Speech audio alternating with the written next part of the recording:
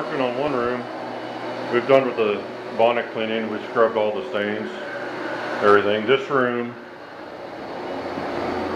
has been extracted and raked and everything. And it's this type of carpet turns a little dark while it's damp, so it'll be a lot lighter when it's fully dry. We'll just leave the ceiling fans on.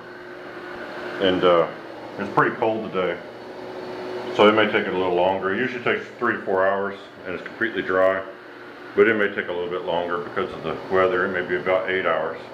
But we'll come and check on it later in the day and make sure everything's dry and they're looking good. And then we'll decide if we want to post vacuum to fluff the carpet up even more and re-rake it. But right now, that's the finished result.